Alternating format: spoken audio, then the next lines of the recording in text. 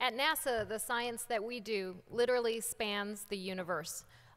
Most of you are familiar with our planetary studies, but our science really goes far beyond that. And so what I'd like to do for you today is kind of try to bring all the science we do across NASA into one picture, because it really is all connected. Even though you might say, what does human spaceflight have to do with people studying the sun? Ultimately, everything we do is trying to better understand some very basic questions that I'm going to talk to you about.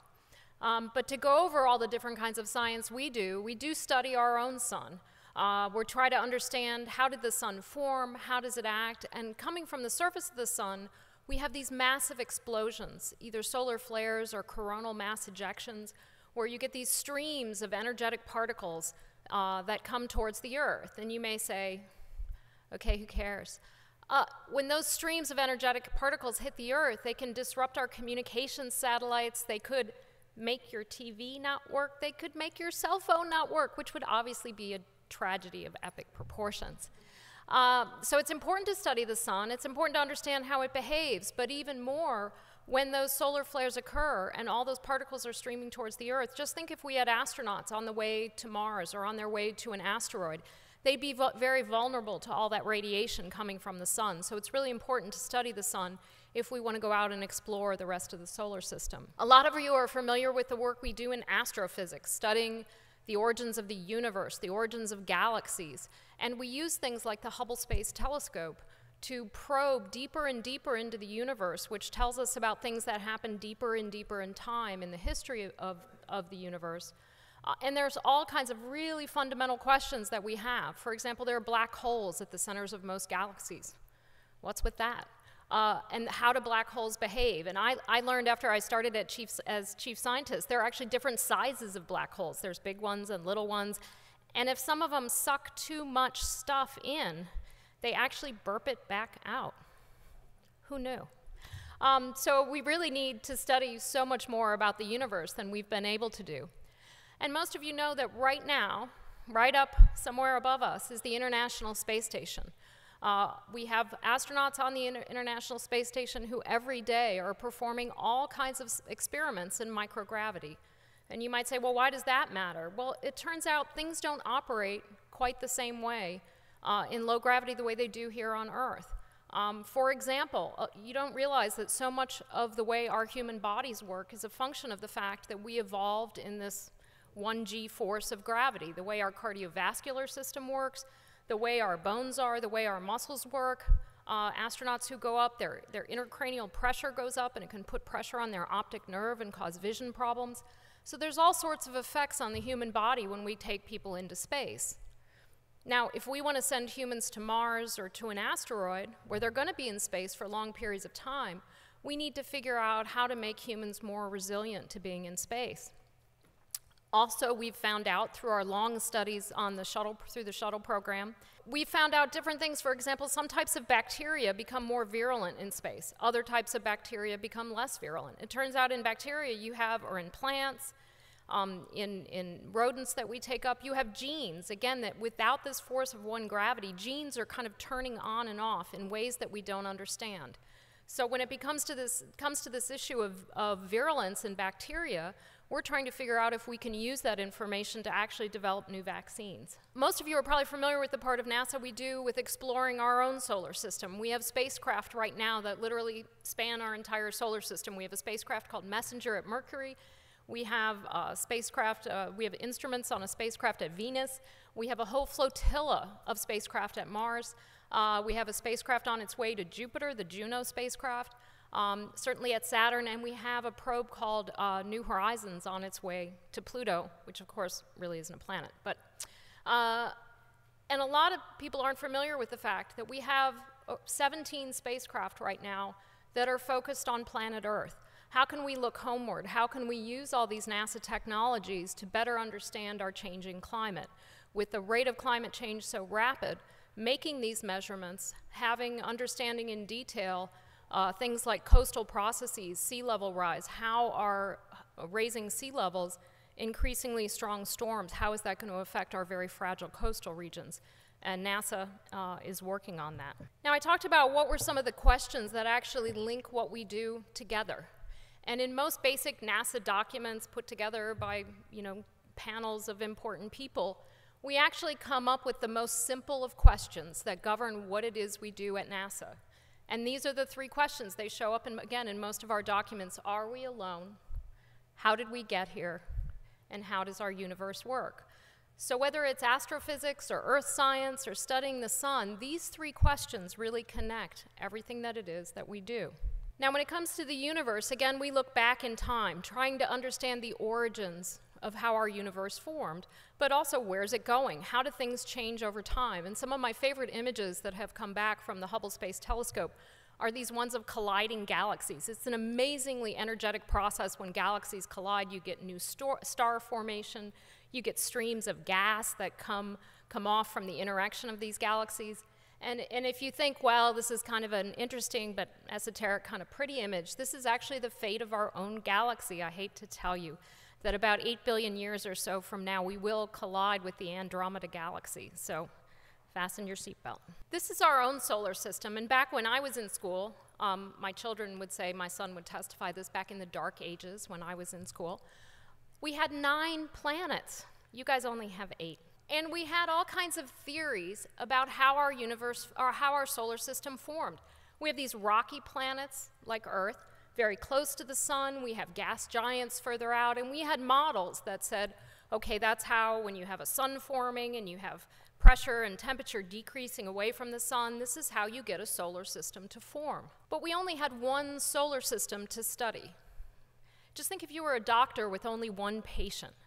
You might understand that patient fairly well, but how well would you really understand the progress of disease, the origins of disease?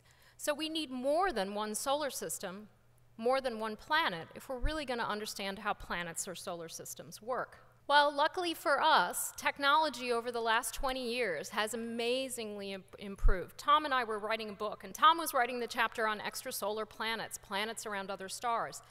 And the number of planets that were being detected was changing so fast, we had to keep revising the chapter. Well, then along came something called the Kepler Space Telescope. And over the past several years, Kepler, which is all these dots in yellow, Kepler has detected over 3,500 planet candidates.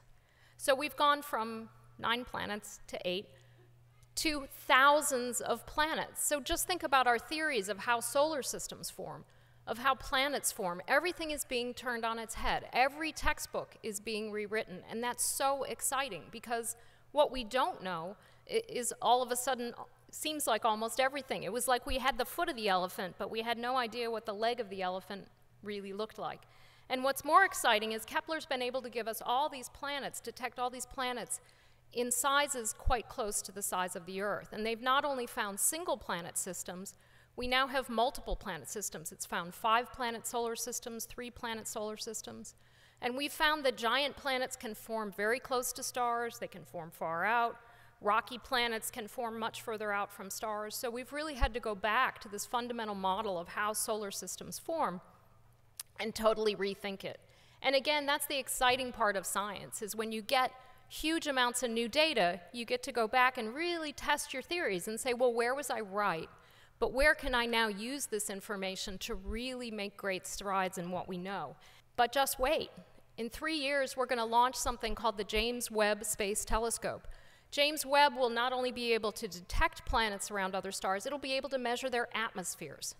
So it will tell us, can we find a planet with a nitrogen-oxygen atmosphere? Can we find a planet where the atmosphere is changing a lot that might indicate there's life on that planet? So when James Webb launches in 2018 and we start getting that data back, it's going to start really characterizing these thousands of planets, and that's going to be immensely exciting. Now back to our own planet. My favorite planet right now is actually Saturn, because I work on the Cassini radar team, and Cassini's been in orbit around Saturn for quite some time now, since 2003. And Saturn is this amazing planet that has this whole menagerie of icy moons that have incredible processes. From, it has a moon called Titan where it rains methane, and it has seas that are basically made of gasoline. It has a moon called Enceladus that has an ocean under its icy crust, and there's geysers that erupt from Enceladus. In fact, this blue ring that you see, the pale blue ring that's this outermost ring of Saturn, you probably can't see in this light, but on the left side, there's a little white dot in the middle of the blue ring, and that's actually the moon Enceladus. But the amazing thing about this image is it was actually taken last summer when the Cassini team knew that the planets would be lined up just so. And so it actually turns out that the Earth is in this image right in between Saturn's rings on the right-hand side of the image. And also Mercury's in the image, Venus is in the image, so it's this amazing look back at our own planet from millions of miles away at Saturn. Now, the reason that we study planets is again, it's the same reason that we study solar systems. We're trying to look back and look at the processes that affect planetary surfaces, like volcanism. How does volcanism operate on Venus and Mars, and how can we learn more about volcanoes from studying these processes on other planets? But you notice from the picture of the Earth on the far right that our planet is a water planet, and that's something that we don't see anywhere else in the solar system. But we know that on Mars, back in its history, at some point, there was liquid water on the surface of Mars. There are riverbeds, dried up riverbeds, signs of ancient lakes, signs of again, that there was standing water for a long time. Now, why is water important? Because we think water is a key ingredient in the evolution of life. So if Mars had water, it probably had organics. Could Mars have actually had life? We have a whole campaign of studying Mars. We've landed successfully. The US is the only country that's ever landed successfully on the surface of Mars, and we've done it 7 times. These are some of the different landing sites, the different places that we've visited on Mars. And you might think, oh, looks like kind of a rocky place, a place for a geologist. But as we've been going through all these landed missions, we've been finding environments that indeed seem to tell us that maybe the conditions existed on Mars, maybe for thousands, tens of thousands, hundreds of thousands of years, where life could have actually evolved. We're trying hard to answer that question with our rovers, but we have a whole plan to explore Mars in more detail. And one of the ways we're planning right now is to explore Mars with humans.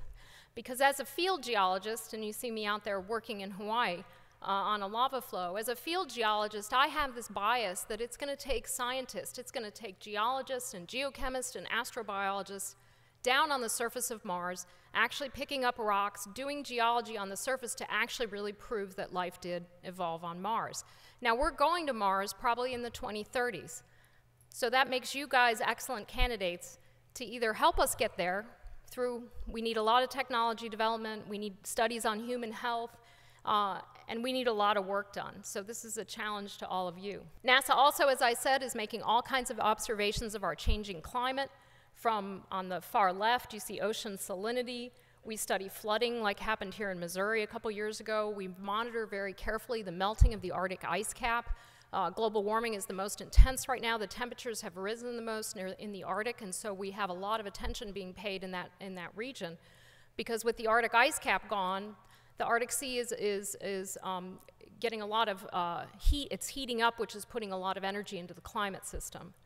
And obviously, we want to understand the effects of that. On the end there, you see a hurricane. So how is that affecting our weather? We're really not sure. So we have a lot of work left to do, a lot of measurements to make, to really, again, try to understand our changing climate. I mentioned the International Space Station, and we're really excited because just this year we got the space station extended till 2024.